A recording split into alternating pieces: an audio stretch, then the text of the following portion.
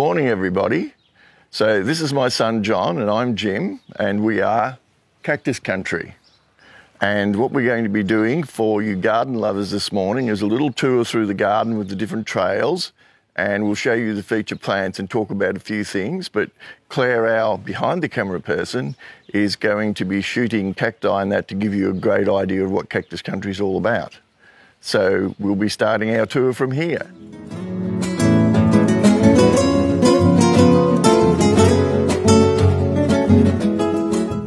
Hi everybody. Well, this is, as I said, this is the green trail, so the first of our trails, and it's mainly in the green trail about monstrose plants. So for those of you who don't know, a monstrose plant is a plant that grows just normal. So the plants in the background here, on where I'm pointing, you can see they've got straight ribs, and that's normal growth for a cereus.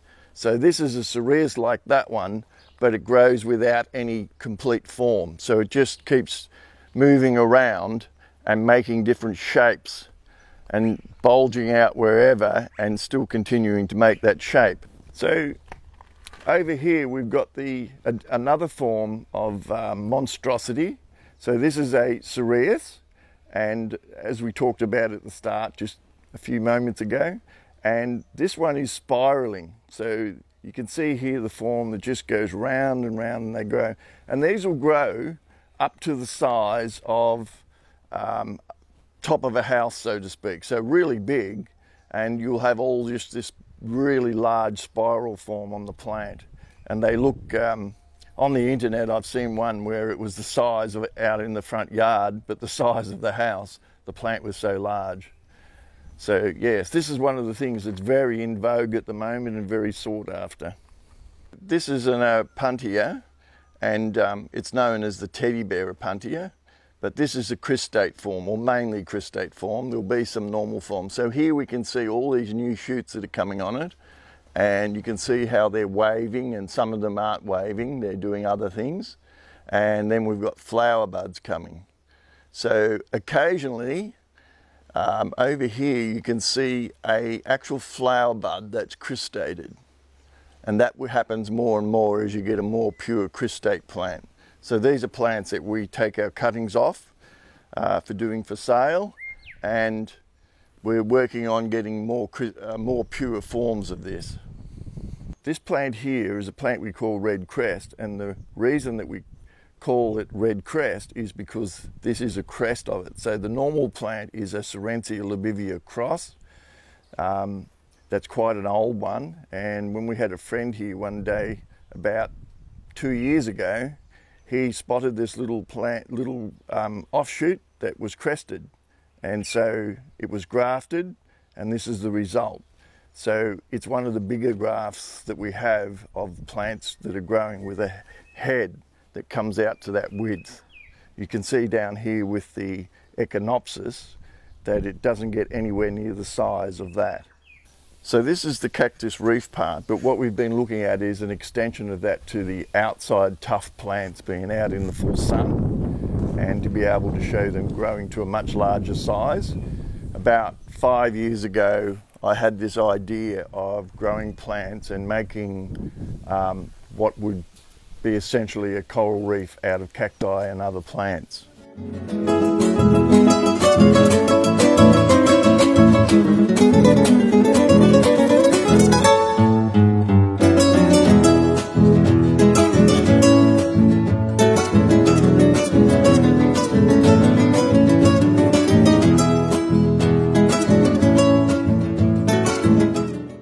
So guys, we've shifted sections now. We're still in under a covered roof, but we've shifted into Brazilian cacti on the left-hand side mainly, the blue cacti.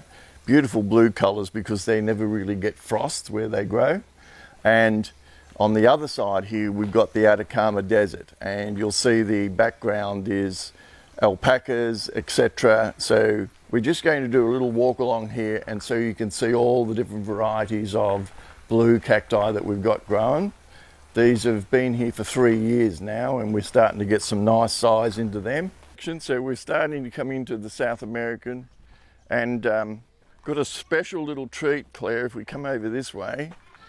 is the Espatoa here is flowering this morning. So it's very rarely that you see this, but because it's overcast today, the flower has stayed out beyond the normal time it does flower. So here you can see the Espatoa flower, and once again there's more stiffish petals, and the bats come in, and you can see how they would get the pollen on their head and then transfer it. And the female part is just out here, and it isn't quite open yet, but tonight this will close up in probably the next hour, and then tonight when it reopens, these will be open for the bats coming back again.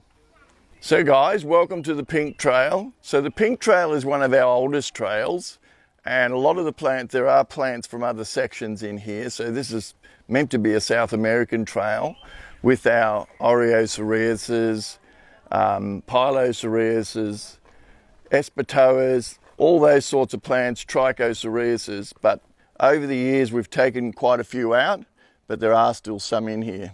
Now up here on the right, we've also got a very old, so it's one of the original plants planted out in 1986 when the garden was first planted, and it's a very large Oreocereus faucillatus. And you can see how it's fallen over into the bush next door, and it's leaning to the right quite substantially, and we've had one big part fall off so far, and I'm sure that in the near future there'll be more will fall off.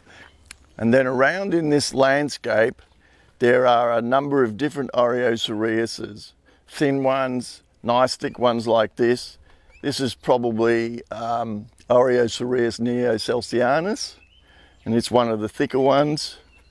Very heavy spines once again, and it's got the hair on because they grow up on the higher parts of the mountains where there's snow, and the air is a bit thinner, and when the sun does come out it's very bright, very intense, so this gives them a little bit of protection from the sun. It creates a bit more shade. And just here we've got the Argentine toothpick plant, and it's because it has these very big, long, very solid spikes on it that is called the toothpick plant. These are old stems. Inside here you can see some new stems, and you can see that the central spike is very like a toothpick. Up here is this very large plant of an Espatoa, and I've been told that this is as big as they grow in the wild. And some of these, so these are the cephalums, and until the plant develops a cephalum, which this one doesn't have, you won't get any flowers. And so once they develop cephalum, they flower out of this, and it keeps growing. And then up in the back up there, if Claire can pick it up, there's a rare thing where you get two cephalums on the one stem. And so you've got one each side. And it's because here it's a little confused because it doesn't know whether the light is mainly from that side or this side because of the gum trees behind us. Viridiflora, which means vigorous flower, and you can see it's got beautiful little pink flowers. Some of these have a white flower and a creamy coloured flower. This is one plant that's been multiplied a few times and spread around, and they eventually could form clumps around about 1 metre across. So very big, vigorous, and very beautiful when they come out like this. These are known as the, what's the word? The stars, I guess, of the flowering kingdom, because they last for several days. Okay guys, this is normally removed and the flowers go up here, and we've had quite a few weddings in this area here now. And this is set aside so that when we're operating on Saturdays and Sundays and Fridays, we even got a wedding coming up on a Friday, that we can shut this trail off and people can get married here without interfering with the flow of the customers. And you can see the fruit on this particular plant. This is what we make our Cactus Country jam out of, and our ice cream is made also from this. So this is the white trail sign, guys. So we're heading into, as you can see, alpaca land here.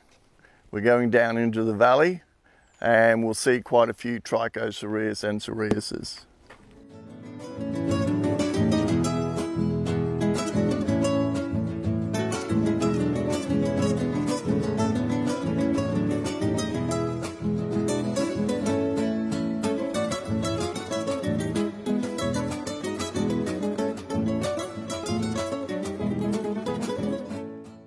This, guys, is the orange trail, and the orange trail, the feature of the orange trail is that they're nearly all my hybrid cacti.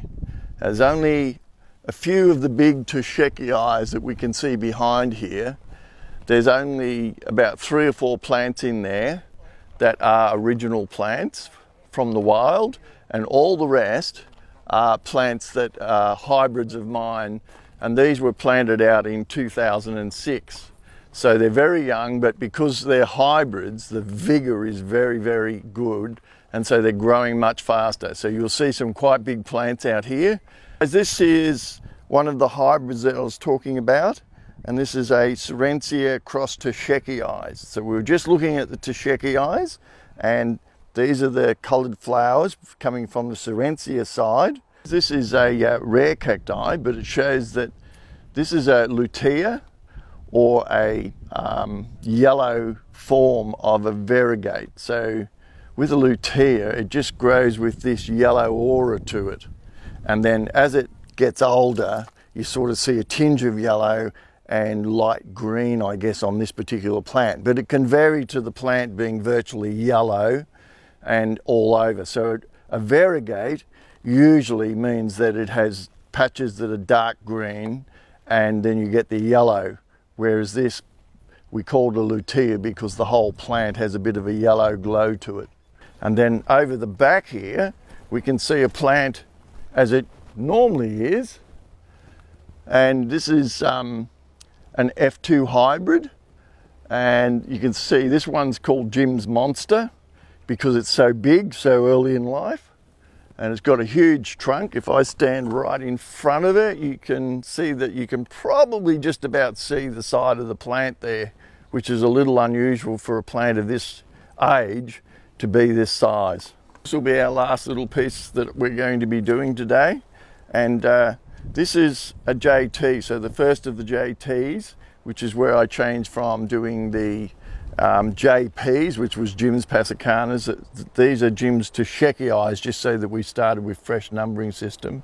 And this is what's called a splitter and a stacker. So the splitting, because of these large splits it makes, so this plant is a monstrose plant. And you can see in the top of the head here how it's doing unusual things. And then it tends to terminate, and then it shoots new shoots as it does up here. He's starting to do. So you can see the segments that happen over and over, and that's why it's called a stacker, because it keeps stacking up on top of itself as it terminates and then reshoots and grows. And in this plant's particular case, it splits. And that's probably what we're going to do now.